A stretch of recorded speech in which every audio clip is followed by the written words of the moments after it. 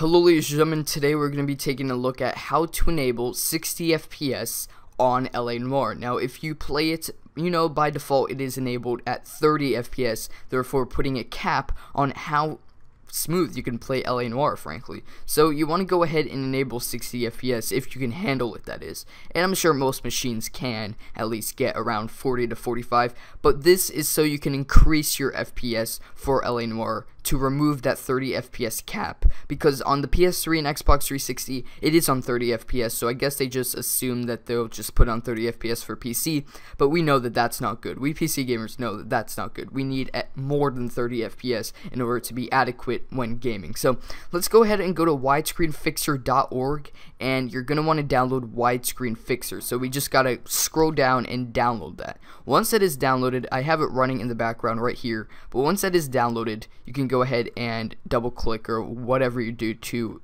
start it up, and then what you want to do is click LA Noire from this list right here. And what you want to do is launch LA Noire. This is recommended, it's not mandatory, but I do recommend that you launch LA Noire just to have it running in the background.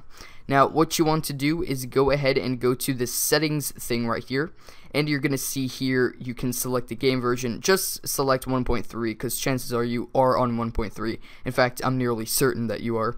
And then you're just going to want to click enable FPS cap fix, and it'll allow you to override the game's built-in FPS cap, as it says right there.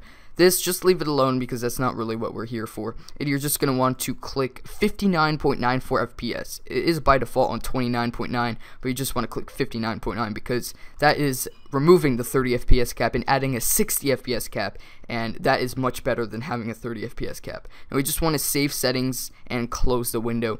And then you're just going to want to go into LA Noire, and then you're just going to want to press the asterisk key on your keyboard. And you probably know what that is. That is the star key on your keyboard, especially on the number pad. It is the star key. It does work, guys. It does go from 30 to 60 when pressing the start key or the star key or asterisk key on your keyboard. So that is what you need to do in order to enable it. It won't be right out of the box 30 FPS. You're gonna have to click that asterisk button, and I'll show you what I mean. I'll just add the little symbol there in case you don't know what I'm talking about. But anyway, that is how you do it, guys. It is pretty simple. All you need to do is download the program, have LA Noire in the background, go here and check that and check 59.4 FPS, and then you're just going to want to save settings, close the window, and enable it with the star key on your keyboard, and then disabling it again with the star key on your keyboard. Make sure this is running in the background because it doesn't work all the time. Every time you want to play LA Noire, you do have to start this up and just leave it in the background.